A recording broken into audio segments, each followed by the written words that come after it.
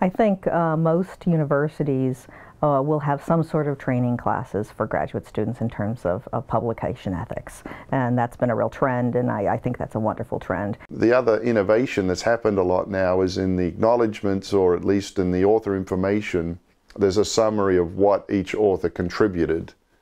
And I think what we're heading towards now is circumstances where people on their CV are going to have statements about what they contributed to each paper.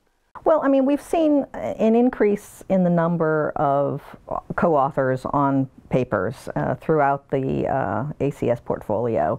And I think this is a sign of the more collaborative nature of scientific research that we see now.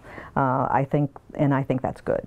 You know, as funding dictates bigger and bigger groups, research groups, you know, it's not going to be uncommon to have a football team on your paper. Well, authorship is a central question because producing the papers and publications is one of the main outcomes of academic research. And so it's something that has to be communicated between the team very early on.